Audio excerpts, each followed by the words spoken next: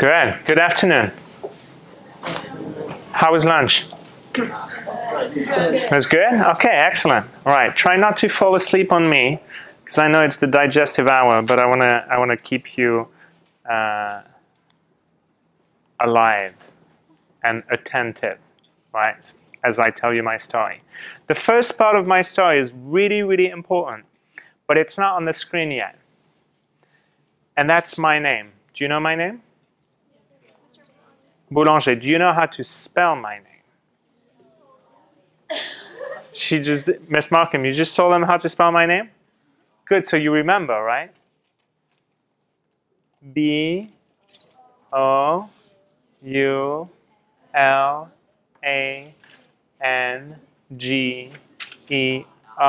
Good. So that's the first thing you should put in your notes so you remember if you have a question, you can come back and ask me, right? Excellent. Good. Do you know what my last name means? Yes, that was your last name. But do you know what it means? Because my last name means something. Do you know where I'm from? France. So in French, boulanger means something. It means baker. That's what boulanger means, right? It's baker.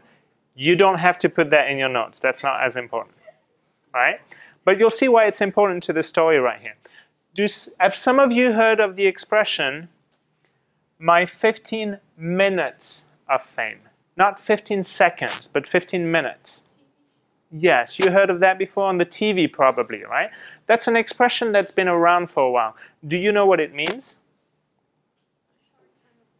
A short time of fame, exactly. What happens sometimes is that everyday people end up on television.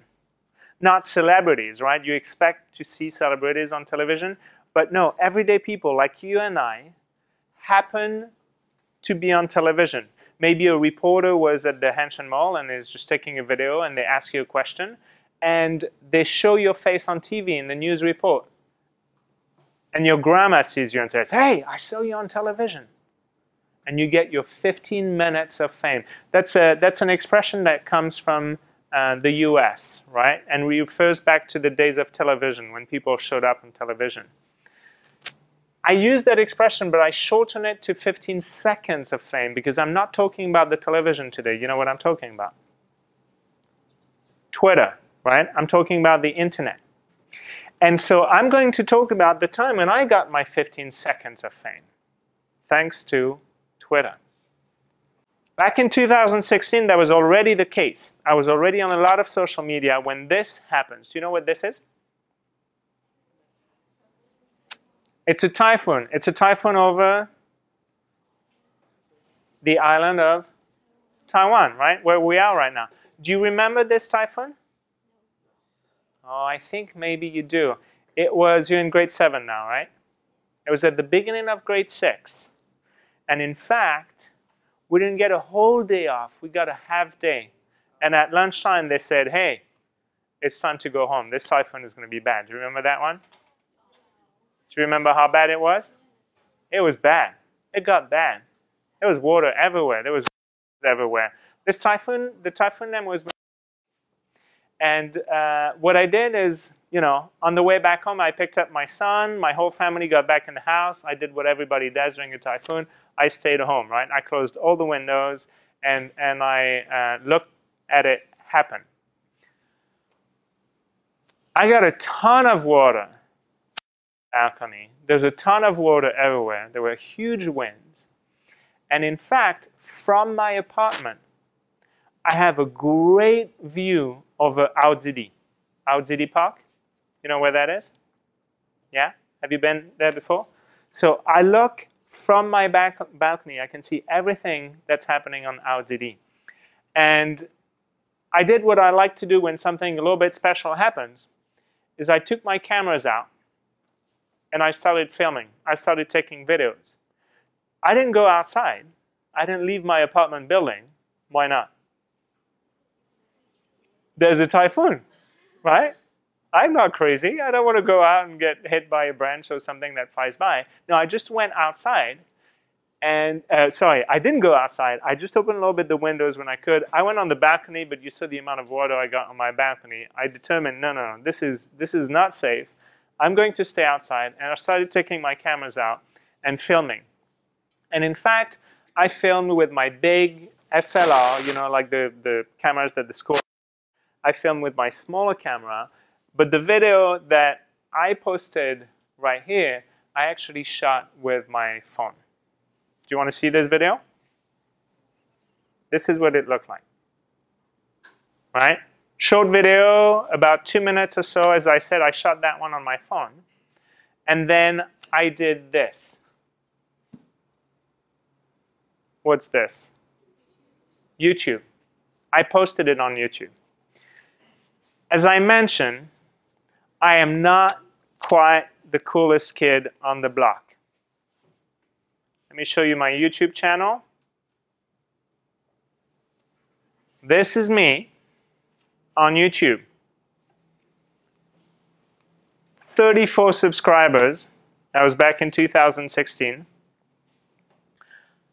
I think about 21 of those are probably my family as well, right? And maybe the rest are some teachers or some students that found me on YouTube and are like, hey, I know the guy, I'm going to subscribe. So I'm really not that popular on YouTube. When I post a video on YouTube, I don't get a lot of views. Total, all my videos got about 20,000 views because I've got one of them called Monkey Stealing Candy from Kid. That has about half of the views that you see here. Why? Well, because when you post a YouTube video that says monkey stealing candy, you're going to get a lot of views, right? But it's not a very interesting video. My YouTube channel, though, is connected directly to my Twitter channel. So it asked me if I wanted to post on Twitter, and so I did. I was like, yeah, sure, of course, do that. And so my video gets tweeted. On Twitter, I'm a little bit more popular, but not very much. I mean, in terms of internet, not even 2,000 followers on Twitter. Needless to say, when I actually tweet something on Twitter, when I say something on Twitter, most of the time, nobody responds. Most of the time, nobody retweets it. Most of the time, nobody likes it. Thankfully, I don't base my happiness on social media. Neither should you. Right? It's not the amount of likes you get on Instagram or on any social media that means anything about life. Quick note, that's a quick aside, just so that you realize that. But I don't know if you noticed, my tweet had something special. What was special about the tweet that I posted that day? It's a video. That's always a little bit more interesting than other tweets. What else?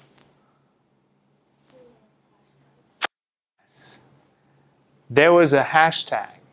The hashtag I used was hashtag Typhoon Miranti. Before I posted my video, I actually looked around a little bit on Twitter just to see if people were talking about the typhoon. And I noticed they were using this hashtag, Typhoon Miranti, and also some other hashtags. Super Typhoon, Typhoon Taiwan, Taiwan Typhoon 2016. So a few were used. I picked that one just because I thought it was the shortest, the simplest, and explained what I was talking about the best, right? Because a hashtag determines the topic of your conversation. So that's what I did. There's also something very important about right here, which will be harder for you to find out. But can you guess? You can see it best in the third tweet, in the tweet on the right-hand side.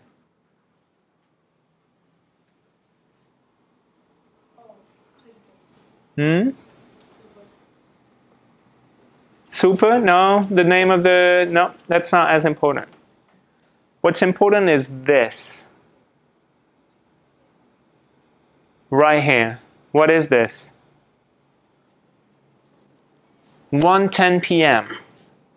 Do you remember when the typhoon happened? during the day. At 1:10 p.m., I was one of the first people to talk about the typhoon. I was one of the first ones to talk about Typhoon Meranti. Why? Because I literally did this. Shot a video from my house, ran to my computer, as an IT director does, and then tweeted about the video that I just posted on YouTube. Right? The day goes by, we're staying inside with my family, we're staying dry. And then, later in the evening, I got a tweet from Japan. I mentioned before, I'm not super cool, right? Which means I don't really have any super cool friends that live in Japan. I don't know many people in Japan. But there was a news channel in Japan that tweeted to me, that sent me a message and said, hey, I found your video on YouTube. It's a really nice video. It shows a lot about what's happening in Taiwan. Can I use it? What do you think they were going to use it for? The news. My video was going to be in the news in Japan. What do you think I said? Yes. Well, first I turned to my wife, and my wife, I asked her, I said, what do you think I should do? And my wife said, ask for money. All right? I'm about to be popular very soon. She's like, make sure you get money out of it. But I really wasn't too sure that they were going to show the video. So I said, no, I'm not going to ask for anything. I'm just happy they're going to use my video on the Japanese station. The problem is I don't have a TV. I definitely don't have any Japanese channel. I don't understand Japanese. So even if my video was going to happen to be shown in Japan, that was going to be a bit of a shot in the dark for me. So I wasn't going to be very big in Japan. But then, later on, I got another tweet. This time from this news outfit. Do you know who that is? The BBC. Have you heard of the BBC before? Yeah, me too. Where are they from? England, right? The UK. I get a tweet from the BBC. I turn to my wife. My wife says, ask for money this time. I'm like, no, it's the BBC. I want to hear about the BBC. And so when they say, can we use your video? I'm like, you bet you can. Of course, yes, use my video. I'm so happy. Thank you for asking for my permission. Now, here's one thing you need to know, is every time I was contacted, the same question was asked. This question right here. May we use your video? That's a very important question. If you're a journalist, if you're a real journalist, you will always ask that question. What's the parallel in school? When you're doing your homework, what do you have to do? Cite. You need a bibliography. You need to cite, right? If you don't cite, how's it called? If you use somebody's work, but you don't say you use somebody else's work, what's it called? Plagiarism. It's exactly the same in the real world. It's the same when you work for the BBC.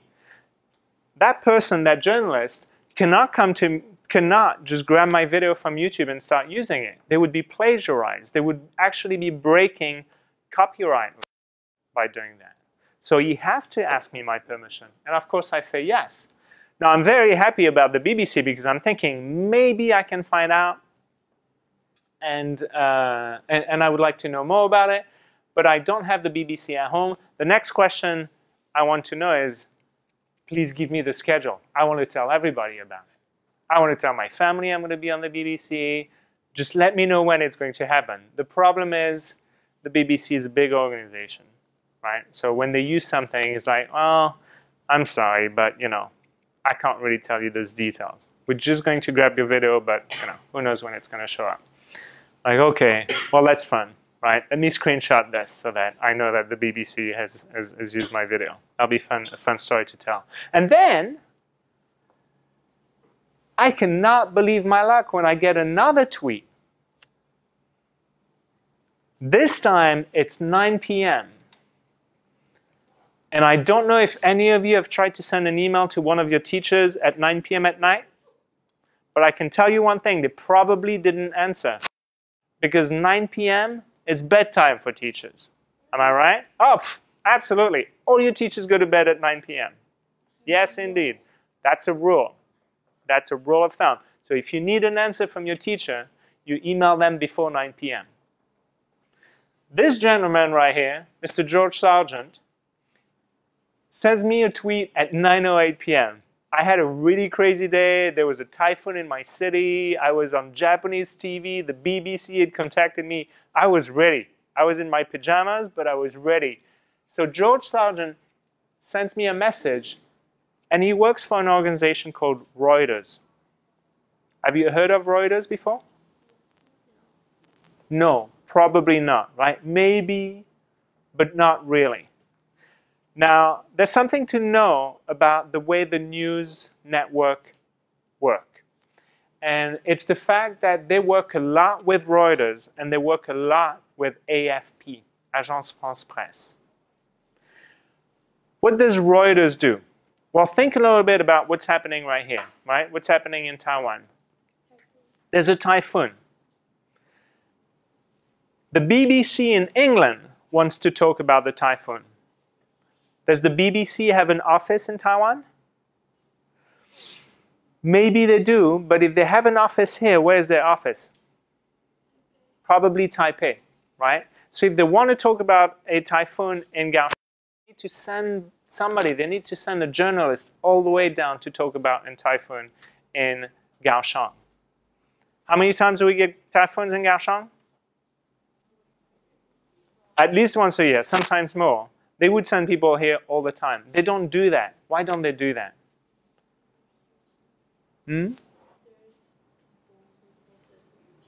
There's people that post that to YouTube and think about all the events happening everywhere in the world, right?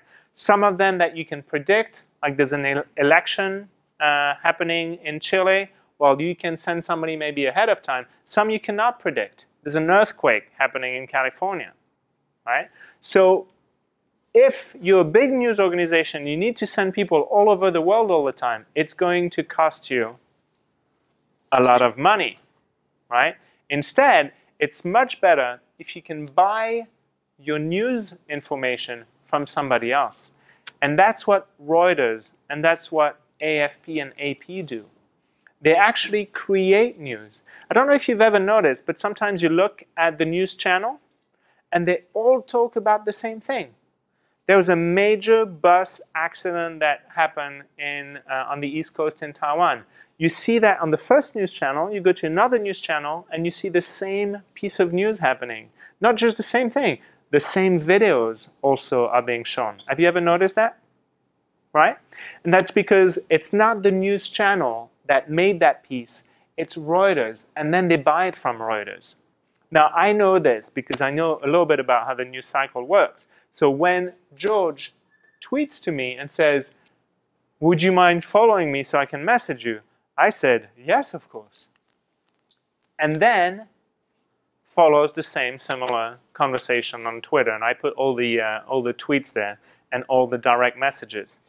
He's a very nice man. George is a very nice man. So, of course, he knows there's a catastrophe happening potentially in Kaohsiung. So he asked me, he said, "Are you okay? Are you safe?" And I'm like, "Yeah, I'm safe. I'm good. Thank you. I'm dry." And then I follow him. So he starts by asking me a few questions. The first question is the most important question. Can you pinpoint which is the most important question in all the ones he asked me? May I ask you? Well, no, that's not the most important one. It's important, we talked about that, but that's not the most important. What do you think it is?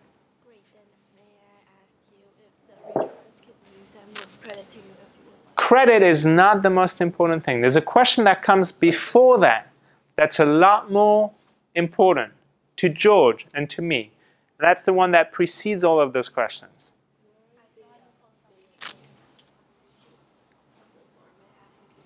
Yes, the first question is the most important. May I ask if you filmed them? Why is it an important question? Yes, he needs to know if I'm the one who created that video. What if I answer no to that question? What does George tell me? Do you think he says, "Oh, never mind, can I use it?" No, he cannot do that. He's going to go, oh, sorry, I need to talk to the person who created the video. Why? What happens when you create a piece of work? What do you have when you create a piece of work? You have the copyright, exactly. So when I post the video on YouTube, if it's my video, I get the copyright for that video. So the first thing the journalist does is he checks the copyright, says, hey, are you the person that created that piece of work? Yes. Second question is, where is it filmed? Am I looking at what you say I'm looking at? Is this really Typhoon Miranti? Oh, yes. Okay, good. And then he says, can we use it? And if we use it, can I credit you? I'm like, yes. Yes, use it. Of course, what is my wife saying in the background? No, actually, she didn't say anything because it's 9, what time is it? 9:20 p.m., she's asleep. My wife is asleep, I'm still tweeting with my phone. She's gone, and I'm saying, yes, use it, no problem, that's totally fine. And then he sends me this. Blah, blah, blah, blah, blah, blah, blah, blah, blah, blah, blah. Do you know what this is? Sorry, what did you say?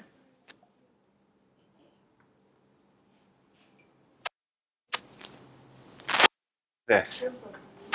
Terms of use, yes, kind of. But this one, in fact, it's not exactly called terms of use, it's called a release agreement.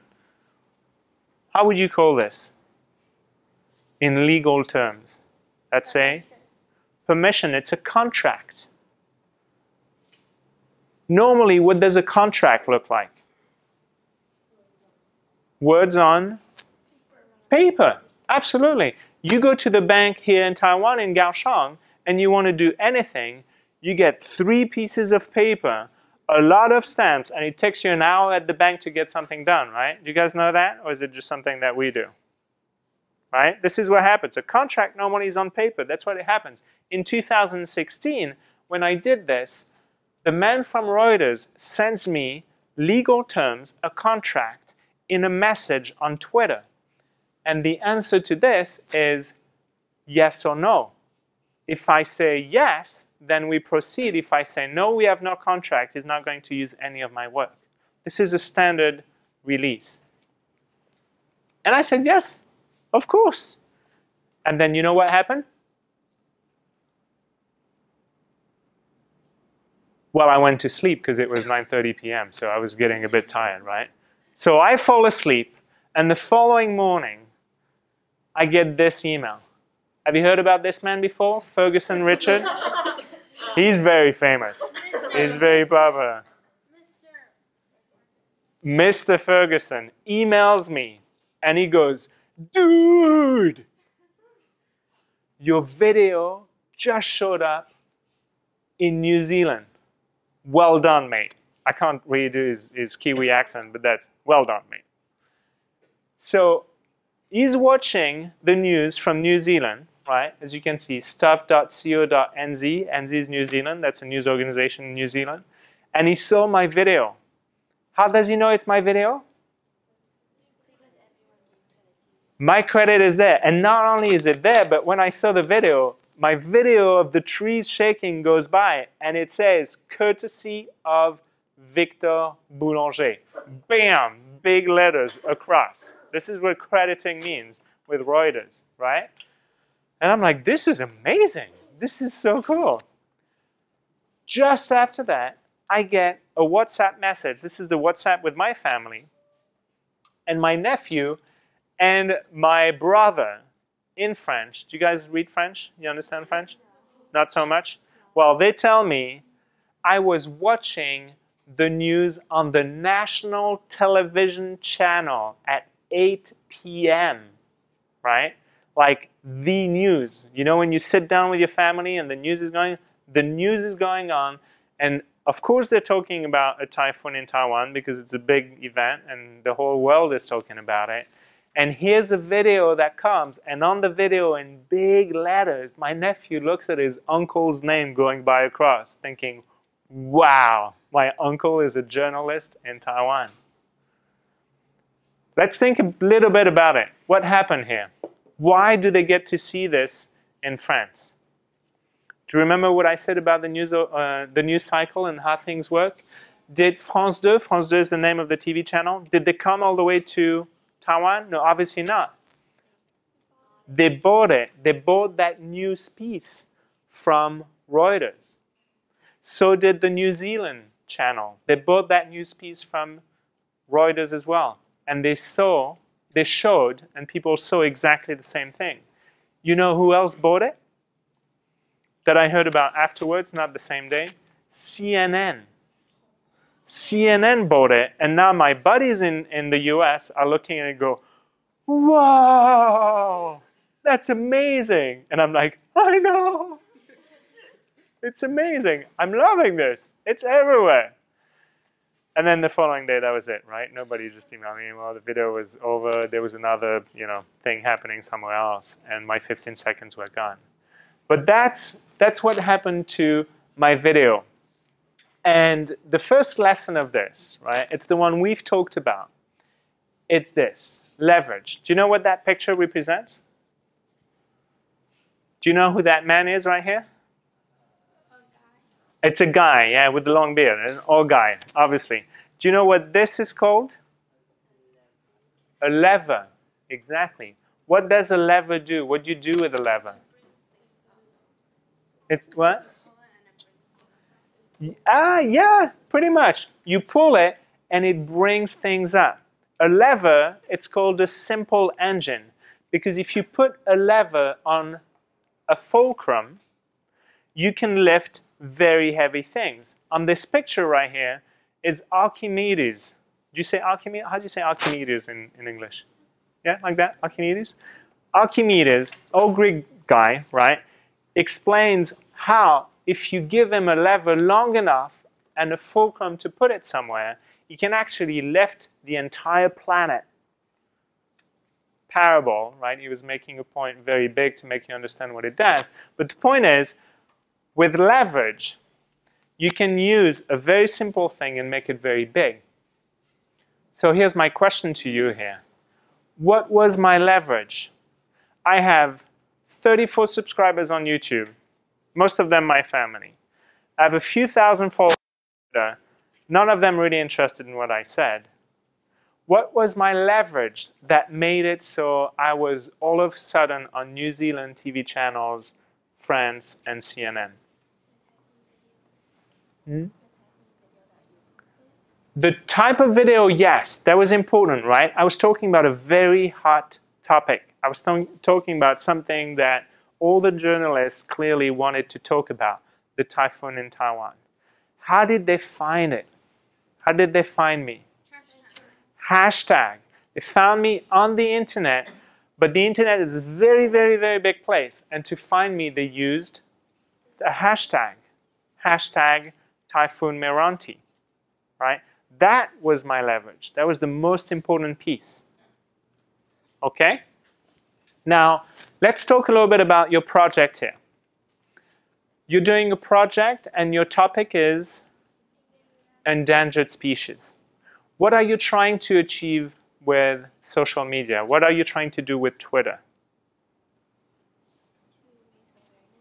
To raise awareness, and you also want to reach out to people on Twitter, right?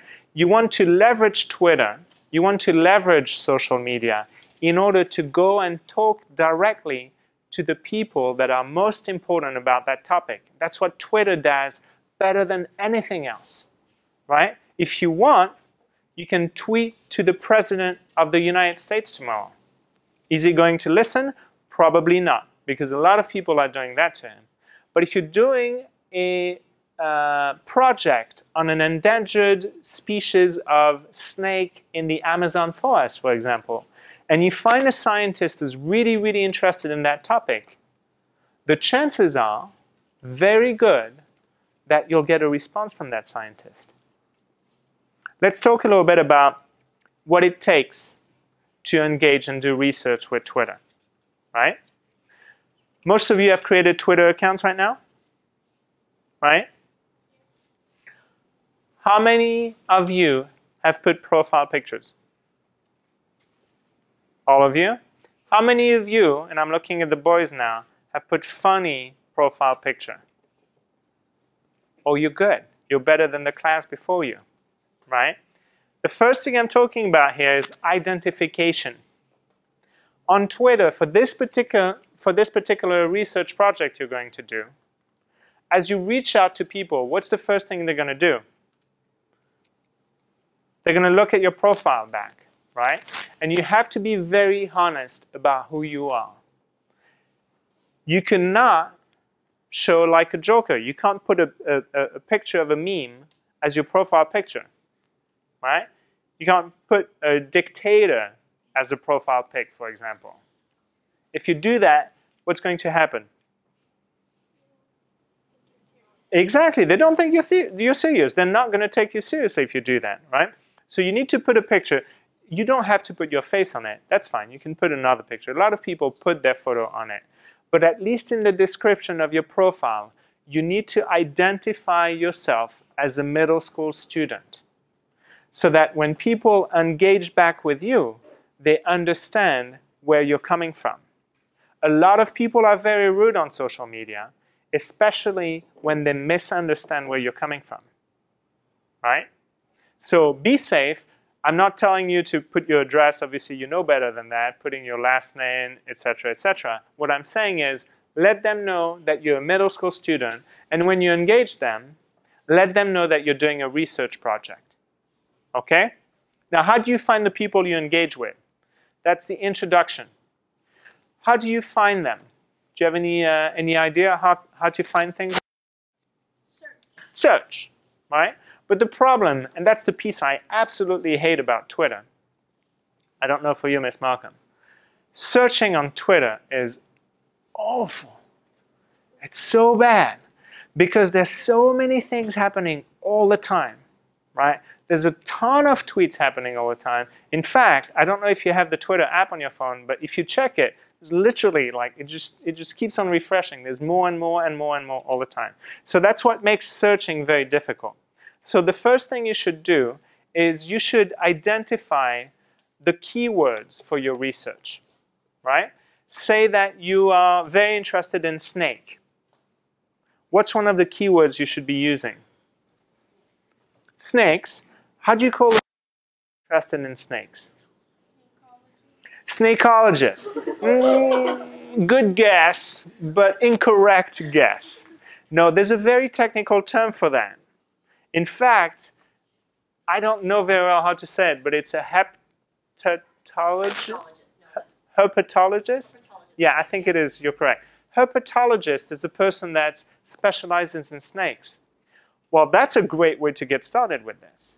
So when you look at your particular species, right, start looking at the Latin names, at the genus, right, of the species so that you can look for keywords that you can search for that a little bit more, that will narrow it better than snakes. Because obviously if you search for snakes, you'll then find a lot of tweets about, well, that person is just a snake. And that tweet has nothing to do about saving snakes in the Amazon, right? In the hashtags as well, you need to start filtering the hashtags to the one that are most important. Now, will you come up with those hashtags like I did with mine? No, no, no. Don't. Look for hashtags that are used a lot, right? Because if a hashtag is used a lot, that means the conversation is alive. A lot of people are talking about it, so that's good. That's what you want, right? And then another thing is you need to identify who talks the most in those conversations. And look at their profiles and see if they are experts. And you know how you can find out if a person is an expert? They'll tell you. They will tell you, I'm an expert in snakes. I have an MD in herpetology. Do you know what an MD is? Master's degree, right? They will tell you in their profile because they worked really, really hard. They worked many years in getting their MD. That's all they care about right now is snakes. You will look in their profile and they will tell you, I'm all about snakes, right? You will also find organizations that are there to protect snakes all across the world. And so you can reach out to them as well. Brings me to that last point, communication. How do you communicate with those people? Example 1. Hey, how are you? Is that going to work? No, right? If your profile is a smiley face and you send a tweet that goes, hi, how are you? What's going to happen? Nothing. They're going to totally ignore you. Now, here's how you start your questions. That's probably something you want to write notes on if you haven't put any notes on. Words that work wonderful with people that know things. Can you help me with? Whatever it is you want to talk about. When you ask for help, people will respond. Can you help me with? Does anyone know about? And then your topic. Because you know, people that know about things, you know what they love doing? Telling you about those things, right? That's why we are teachers. Know-it-alls. They love talking about what they know all the time. So if you say, do you know about? I can guarantee you there'll be somebody that says, oh, I know. Can you help me with? People like to be helpful. Yes, they will help you. They will reach out to you. And then you can do that within the context of a hashtag, or you can do that with a question to a direct person, right? To an expert. On a separate document, because Twitter is messy, maybe in a Google Doc, keep track of the people you try to reach out to, right? Look at the number of followers they have. If somebody has 30 million followers, what's going to happen when you tweet to them? Nah, they have a lot of people probably tweeting at them. They probably won't have the time. But if, like me, they have a few thousand people and you reach out to them and they ask you, say, hey, can you tell me more about technology in schools? I'll be like, yeah, of course. I know everything about technology in schools. Right? So look at those people that are eager, that are on Twitter, not the old academic that tweeted one time in 2002, because that person is not going to, be on Twitter ever, but at the scientist that's there every day, that's telling you about the rain conditions in the Amazon forest, and that's active, right? There are things. Those are the people that will respond to you, right? So these 3 things. Make sure you identify yourself properly. That's important. Make sure that you do the research well and that you introduce your topic with the right hashtags and to the right experts. And then the 3rd point, make sure that when you communicate, you're respectful. You ask for help, or you ask if someone knows how to answer a question. I think if you do these 3 things right, you will probably be successful at getting to people on Twitter.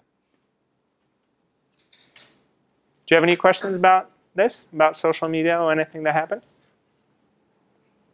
No? We're good? Well, thank you very much, and good luck. And remember, happiness is not on social media. It's not the number of people that follow you, that like you, that do things on social media. My dear followers are not the people that make me happy. It's my dear friends that make me happy. Yeah, I know. I know. We all do. And we all hope that they respond. But a little word goes a lot longer way than a like. Okay? Thank you. Good luck. Thanks, Rolanda. Yeah. Appreciate it.